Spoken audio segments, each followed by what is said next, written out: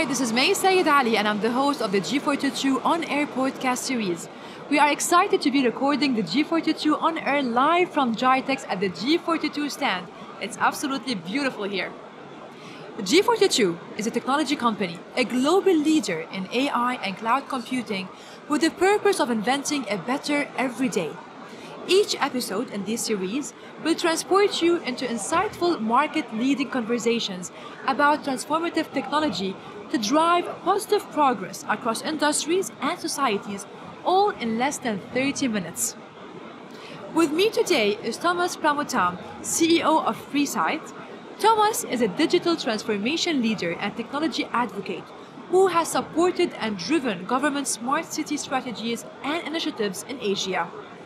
Thomas now leads the Presight AI and analytics businesses in G42 with a focus on creating nation-building partnerships in MENACA region through capabilities, enablement, and sharing of G42 journey in supporting UAE's digital transformation successes.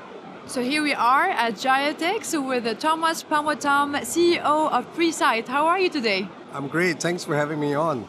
Don't you feel the energy here is amazing, isn't it? I know. Finally, we are full-fledged back with no mask. It's super exciting to be here. Yes, it's wonderful to be here. Thank you for having us. Thank you, Thomas. Thomas, we have a very interesting topic to cover today. And we are talking about how can AI and big data analytics drive transformation to deliver scalable value. But before we dig in this amazing and interesting topic, could you tell us more about you and your journey with the G42 and a little bit more about Presight? Oh, I think let's start with me. So I had the privilege and opportunity to come to the UAE 2 years ago and the ability to lead an amazing technology company. I have a team of amazing data scientists and engineers who built the most advanced AI and analytics platform that's been deployed in the UAE. Presight is 3 years old. We've been serving the UAE clients for the past years, and in the most recent 18 months, we've taken this technology into the MENACA region, Middle East, North Africa, Central Asia. And now we have the privilege of taking this technology to change lives and drive digital transformation in these countries around us. Well, this is what I would like to talk more about. When you talk about changing lives, and mostly our day-to-day lives, be it the people, the nation, and even the government sectors. But can we just try to divide the topic a little bit? We hear AI, we hear big data analytics, and it influences our life. But can you give us how are they correlated? If they are correlated? Well, I think the first thing you do is try not to put them in separate buckets, right? Because I think that will confuse you and confuse our friends listening. You should look at it as how it interacts together. So data have always existed. We know of that. Big data is today, it's large volume. There's large velocity of it. There's so much data that comes out of everything that we do. And AI is really something that has helped us make life a lot easier. So let me give you some example. When you wake up and you say, "Hey Siri, tell me what's the weather today," there's a piece of narrowband AI in it that understands what you have asked and seeks the answers that you want. When you head out to work, you look at your Google map and you say, "What's the best route that I take?" It computes a large amount of data collected by multiple sensors and transform it into let's take this route, you're likely to get to work in time. And then when you get home at the end of the day, you turn on your Netflix and you say, "Hey, season 4 of my favorite show," and it ends. And Netflix tells you, "Hey, you know what? Based on what you've been watching, these are the options that you should see next." And these are examples of how data, analytics, and AI are touching us. But I think a big part of where we want to get to, and hopefully with you in this conversation, is how do we take this knowledge of what we have shared and what have touched us and bring it to organizations and bring it to countries to really deploy and apply this technology for the betterment of citizen lives, and for the betterment of humanity. So when you talk about our day-to-day life, I can completely understand it because it relates to us, and I know I definitely see how Netflix is impacting me every day. But exactly, when we talk about the AI and how do you tap into the potential of predictive analytics? So if you can just first tell me, what does predictive analytics mean? Well, You know the name Presight. So let me give you a bit of insight into that. Presight was coined, it's a new word, Presight was coined to be able to foretell an event, but not by astrology, not by looking at the stars, but by understanding data and using technology. So that was the intent and core of Presight. We developed a AI-based predictive platform that looks at data and helps you predict possible outcomes. It anticipates possible outcomes. In the way it's applied in situations, it studies data, a lot of data. It puts it through a machine learning process, something that we call it's a learning process, just like how our cognitive capabilities are developed. And then it's on its own, it's able to understand and identify patterns that may anticipate events that are forthcoming. So you're not a fortune teller, you're saying, right? No, we wish we were.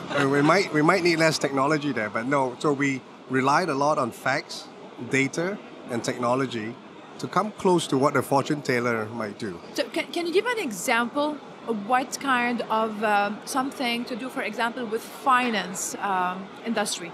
So could you do any prediction from that perspective? I think that's an excellent question. The common one would be, could we predict which stock would rise and which stock would fall so we can make more money?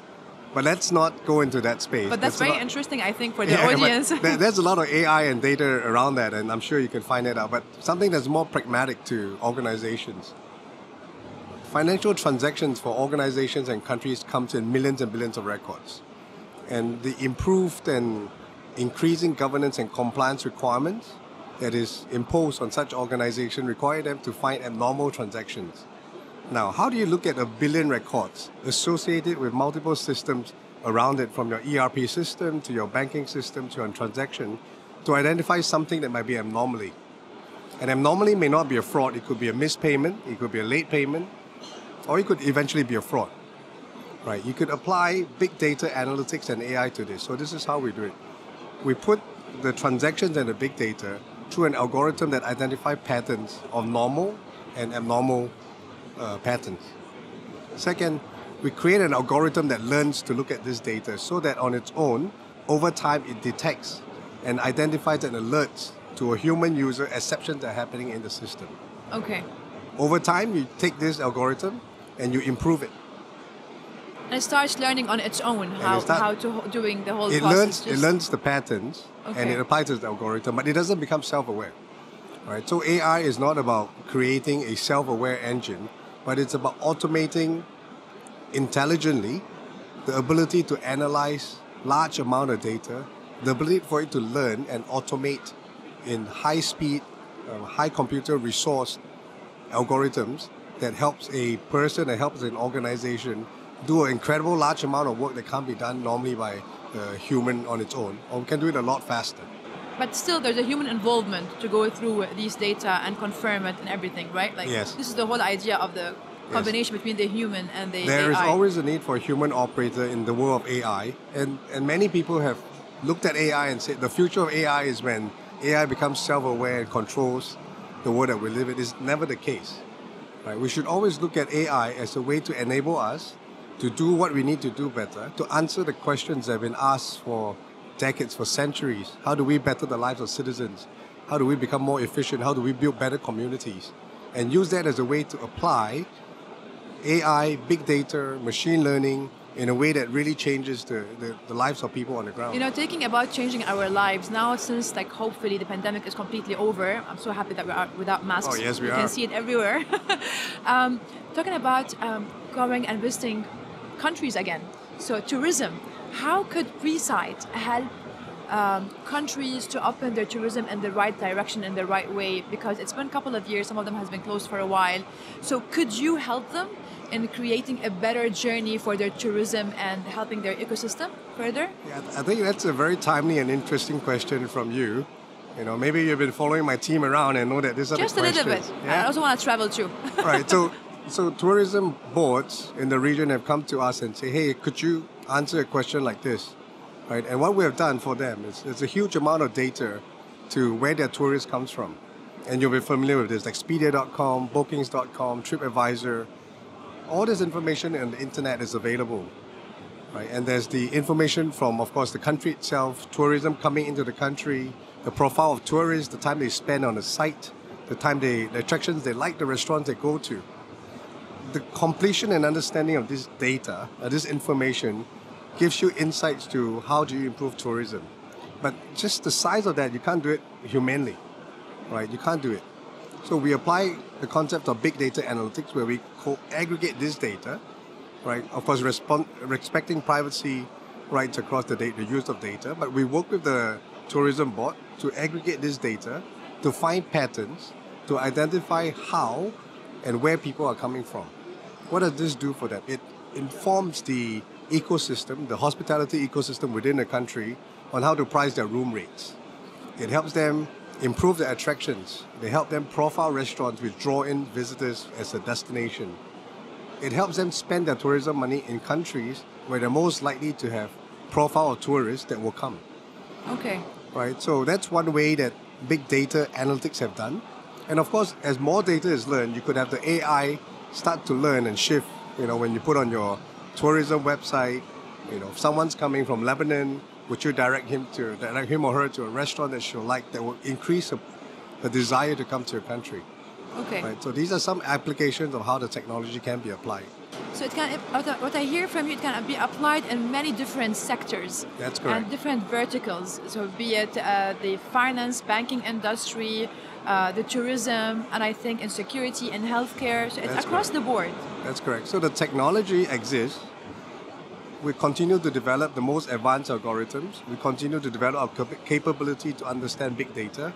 But I think what's most important to us and my team, it's how we apply to this. So like the sectors you described, can we do this to improve public safety, make a community safer? Can you apply to transportation, improve traffic management, improve congestion? Can you apply to healthcare? Can you use it to improve telemedicine and the reach of medical care to areas that have been difficult? How do you use technology, particularly big data analytics and AI, to support and make this decision so that the citizens can benefit? Thomas, when I think of Presight, I find it very advanced.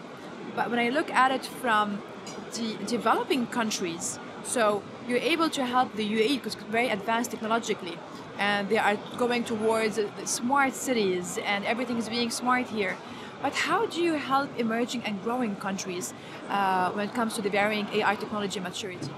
Well, I think for one, you're right, Presight is advanced. So the core of Presight is an advanced AI and analytics-driven platform. But when you go to a country, in UAE, it's wonderful. We are ranked number 21 on the UN e-government index. We're an advanced country. We can apply advanced algorithm to support the work that our clients need to do. But when you go to a country that's emerging, they could be at different stages.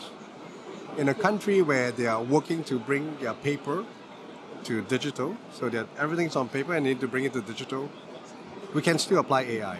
The AI we apply there is natural language processing that takes the documents they have, understand what it says in the native language that it's in, and turn it into insightful and meaningful information that can be used to power future digital transformation initiatives that they have.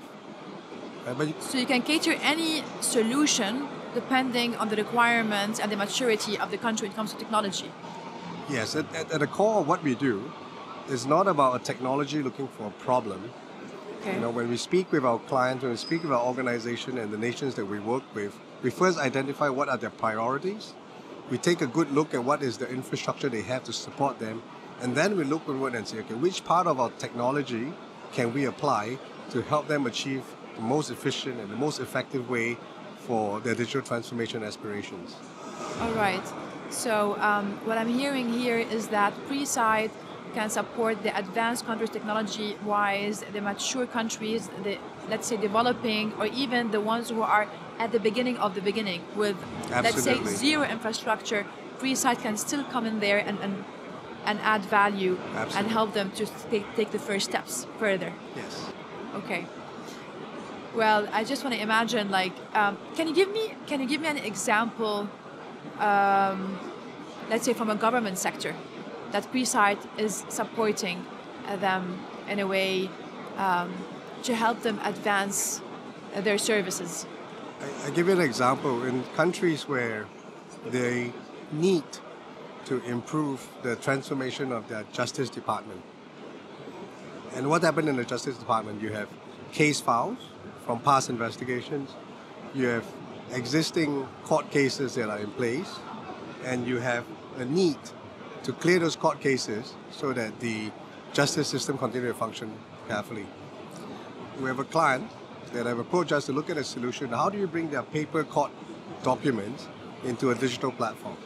And then thereafter, how do you use that digital asset that they've created to transform the manner in which court cases are trialed, judged, and sentences are passed?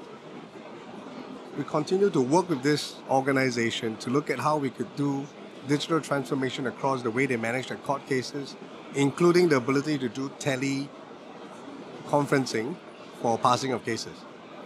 Okay, so I know this is a quite weird question, but if we look at it, if a human is supposed to do this job compared to Presight with the AI and the big data analytics, how much difference from years perspective? So how much would a human need and how much would I think what Presight required to do that? I think we're talking about years and days. That's Okay. one thing. But that's not just the only metrics you should look at. The accuracy of it, the ability to build on top of the digitalization that they have done. So if you use AI and you use algorithmic approach to digitize a process, you are more likely to be accurate and be able to create information they can use that supports future transformation, including the application of AI. If a human is to do that, I would think that time is the basis. Errors that will happen, that will continue, and may not support or corrupt the data that you need to do future predictive analytics, to do future transformation work. Okay, that answers my question. Right. Thomas, we want to wrap it up in a summary. When you talk about digital journey for a country, okay, be it emerging or be it developed from a technology perspective, how can Presight enhance it? That's a really good question to sum this up. With the technology we've developed, we have applied it to developed countries like the UAE. We've taken it to countries in Africa. But the core of it is this: do we know what the country wants to achieve? Right. That's fundamental. I know I keep harping on this, but this is fundamental to what it is. We are proud to own the technology that is adaptable, that is advanced. But we must be cognizant that whatever technology that my team builds, that we build and we apply, must serve one purpose at the end. It must improve the lives of the people that we touch. So I'm talking about the citizens, the organizations. Do we make their workflows better? Do we make a city safer? Do we make healthcare more available because we're using a data-centric decision-making workflow and not just policies with no strong evidential backing? I think that's the core of how I would sum up where we want our technology to be and how we want Presight to continue to add value to these countries and the organizations that we touched. Well, that sum it up, and it sum up our main discussion point of how can AI and big data analytics drive transformation to deliver scalable value to humanity. So this is what it's all about. I hope that answered the question. It does. Thank you so much, Thomas. That was great. I look forward to seeing you in the future podcasts, also to cover more topics and more intense topics on the big data and AI. And thanks once again for being with us. Absolutely. It's such a pleasure speaking with you, and thank you for having us on the podcast. Thank you. Thank you. I'll see you soon. That brings us to the end of the show. We hope that this conversation has contributed to your foundation of how can AI and big data analytics drive transformation to deliver scalable value to businesses, nations, and societies. Thanks for listening to G42 On Air. If you enjoy our show, please rate and review us on Apple Podcasts and Spotify. And be sure to come back next time. Until then, this is May Said Ali signing off from Jitex.